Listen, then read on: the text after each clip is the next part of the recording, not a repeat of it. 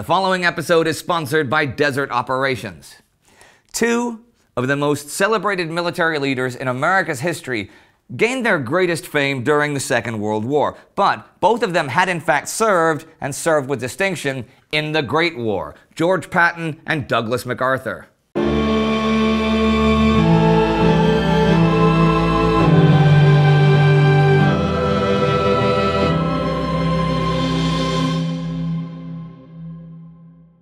I'm Indy Nidell. Welcome to a Great War bio special about George Patton and Douglas MacArthur. John Pershing was the commander of the American Army in the First World War, but Patton had known him and worked with him before. In fact, Patton and Pershing had become friends in the pre-war period, and Patton's sister was even romantically involved with Pershing for a time. When Pershing was the commander of Fort Bliss on the US-Mexico border, he was in charge of the revenge operation against Pancho Villa in 1916 and 1917, after Villa and his rebels had conducted raids on US territory. Patton had received orders to report to the Philippines, but contacted Pershing. Pershing made Patton his aide and took him to hunt down Villa. Interestingly enough, in that year of 1916, Patton was to take part in the Olympics, though they were cancelled because of the war. He had, in fact, taken part in the 1912 Games in Stockholm in the first pentathlon. Patton was a brilliant swordsman and would not only develop new training tactics, but designed the M1913 cavalry saber, known as the Patton sword. He was born in 1885 in California to a military family and graduated from the United States Military Academy at West Point in 1909. He chose to join the cavalry after that, an elite branch of service, possibly because of his skill as a swordsman. In May 1917, during his first command under Pershing, he led a raid on the ranch of one of Villa's organization's leaders. With 15 men and 3 Dodge touring cars, he successfully led America's first motorized military action. Pershing nicknamed Patton the Bandito after this, and Patton got his first taste of fame as the raid was featured in major newspapers. When the United States Expeditionary Force was to go to fight in Europe in the World War, Pershing was chosen as its leader, and Patton went with him as his aide. Pershing promoted Patton to captain, and when Patton requested a command at the front, he was assigned to the newly formed Tank Corps. Tanks were a totally new concept for the US Army, and of the Army, it was Patton who was the first to study them, then actually use them and develop tank strategies and tactics. The turning point for this was the Second Battle of Cambrai. Patton was not actually there. At that time, he was in Landres overseeing the US tank force of some 344 tanks, but he studied in depth the results of that battle, which saw the British and French really use tanks to their full capacity for the first time. Patton and his tank unit would see action at Saint-Mihiel and the Meuse-Argonnes offensive. In the latter, the now Colonel Patton's brigade of 141 Renault light tanks and 28 medium Schneiders mounted a major assault, with Patton personally leading his forces into battle. Poor terrain and German anti-tank tactics caused 2/3 of the tanks to either break down or be destroyed. So Patton led a pickup squad of infantry in a frontal assault on German machine gun posts. He was severely wounded in the leg, and though dragged to safety, for him, the war was over.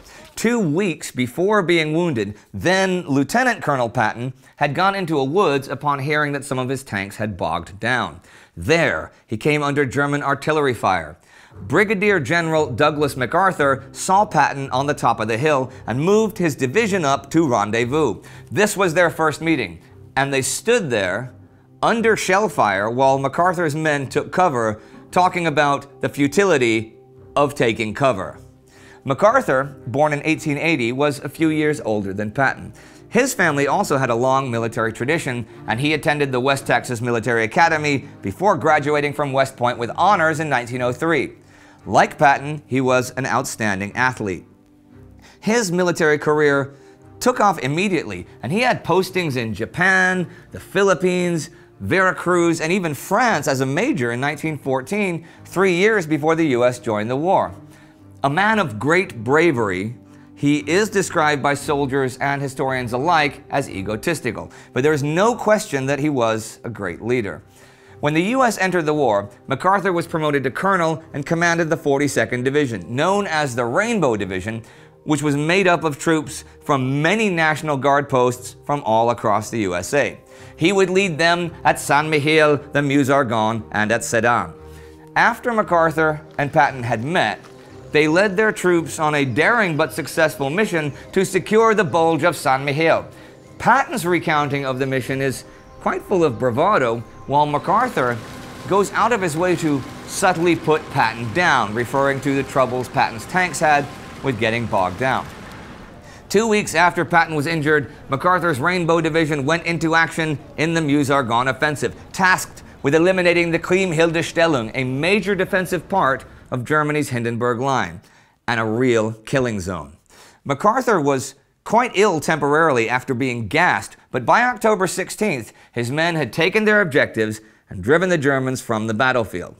However, they themselves had taken heavy losses and would be unable to continue to take the fight to the Germans. General Manoa wrote of MacArthur's and General Summerall's bravery on the Kriemhilde-Stellung. The indomitable resolution and ferocious courage of these two officers in rallying their broken lines time and time again, in reforming the attack and leading their men to save the day. Without them, the German line would not have been broken. I regard their efforts as among the most remarkable of the war.